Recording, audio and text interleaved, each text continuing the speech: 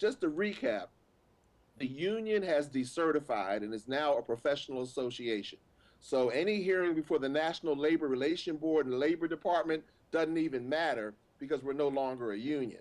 So the league is going to try to do something there, but nothing will occur. I saw Bob Batterman said that the decision is the Labor Department. Well, how can that be? We're not even a union anymore. So that just shows you how disingenuous the league is.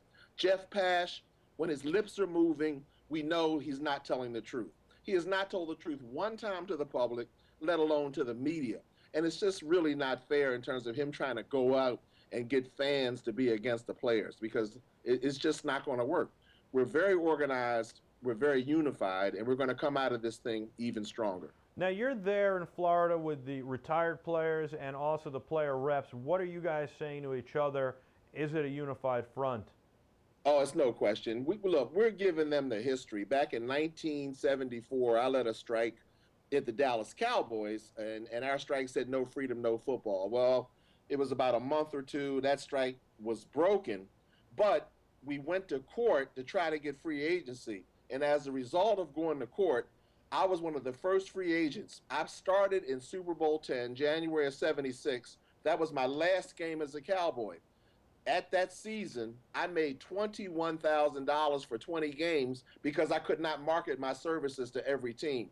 But because of us going to court, that offseason, I was able to do that, and the Redskins signed me to a 4-year guaranteed contract for over $500,000. Well, it sounds like it worked out well for you back in the 70s, and I imagine that you have a lot of good advice and experience to give to these guys. Have you guys found any evidence that would change your mind, change the situation, change the way you guys view what's going on, or maybe even the courts? Well, again, just to recap, the union decertified, and a lot of fans I know find that very confusing. But what we did is that we said that we would not be able to get a fair agreement, collective bargaining as a union. The only way we've ever gotten advances in the past was under a judge's order because the owners will not negotiate in good faith with the players, notwithstanding the fact that they're accusing us of the same thing. So in the end, it was the Reggie White case that was the leverage that got us the last agreement, which we didn't really like. Nobody likes the franchise tag, transition tag, and waiting over 4 years and sometimes 6 years to be a free agent when the average career is less than 4 years. So that means most of the guys would never get a chance to get what they were really worth. So now we are back in court, and people have heard about, number one, and this is the most important thing, in April's hearing, we're asking for an injunction so that we can go back to work and that there will be games in the fall. The owners are fighting that. They don't want us to go back to work under those terms. So that's the first thing that's coming up. You believe they've been planning a lockout for multiple years, and you say you have evidence of this? Yes. What was uncovered in the hearing before Judge Doty during what they call discovery, and that's a legal term where you have a right to look at the other side's legal documents, and they must turn over documents. Well, I just sent you a copy of a document called Decision Tree, which is over 2 years old. And in the middle of that document, you can see the question asked was, does deal completion advance CBA negotiating dynamics? And underneath, under key factors, the first thing they have is cash needs during lockout, meaning they were planning to lock us out all along. And you believe that they're cash strapped as well? Well, what I understand is that they may be as much as $8 billion in debt. You know, these teams' values have gone up, and the owners have been able to, borrow against the value of the team. And what they have, in fact, doing was borrowing money and paying themselves all this time. And that's why they don't want to give us their financials. So that's the first thing we're trying to get in the discovery process, is to find out how much money they're really making. And how much they're in debt, I would imagine, as well. That's going to be the lever that gets them to come back, because there will be no more bargaining. So there will be no more collective bargaining. The only way this is going to get settled is between the lawyers, and the owners will have to come and make proposals for the players to accept. If the teams are $8 billion in debt, how does that affect their need for money? And when they say that they're not making money, they're losing money, arguably on paper, if they're in debt, they are losing money. It's different because they're borrowing against what the team is worth. That's right. Yeah, they've, and I'm not saying this is true for every team, but a number of teams have been very aggressive in either doing like a refi, like you would at your house when the interest rates got low. So as a result, there's a lot of debt, and they must make interest payments. And now that the TV money that they thought they were going to use to lock us out is sequestered, I'm wondering what their strategy is now, because they've locked us out, and we're fighting that in court. But also, the judge has already found them guilty, and we're going to have hearings on damages on how much of that $4 billion that the players, both current and former, will now receive in the future. That's no longer their money, because they got together with the TV networks to lock us out.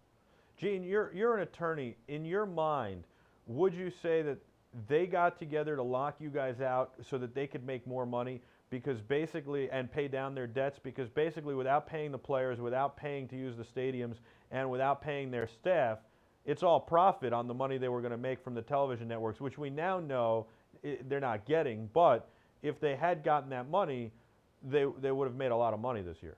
Well, if they had gotten that money, there would be no need for them to talk to us or anybody, because if they got $4 billion without a game being played, and that's the condition that they were hoping to be in until we won that decision in Minnesota. So that decision effectively says that they cannot use that TV money without sharing it for us. And not only that, they agreed to a lower deal to use the money to lock us out, which makes it even more heinous to me.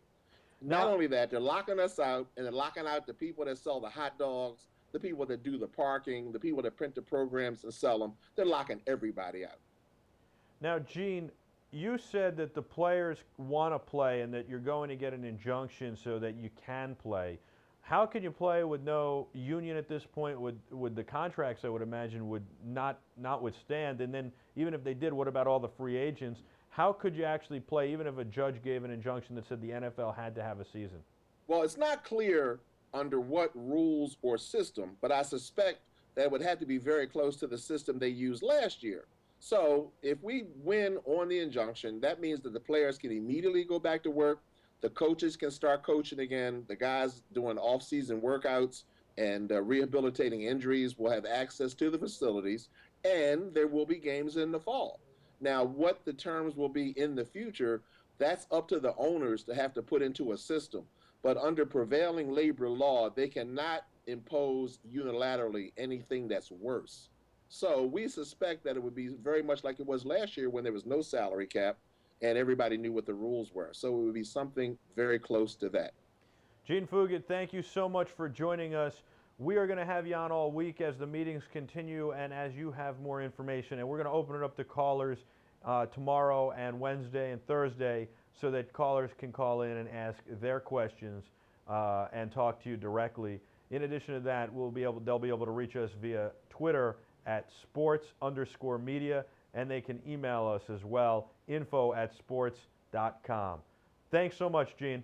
All right, thanks, Michael, and I hope everybody gets a chance to look at that decision tree. We're going to make that available, and we're just putting it out today. It was given to all of us at the meeting, and everybody knows about it now, so we can distribute it. And one of the first places that people will be seeing it will be on your website. Hopefully, you can put that still up called Decision Tree, and everybody can look for themselves what the owners have been planning on for the last 2 years. Thanks for letting us get this out, Michael. Well, you're welcome, and we will have it up on sports.com in just a little while, so check back with us.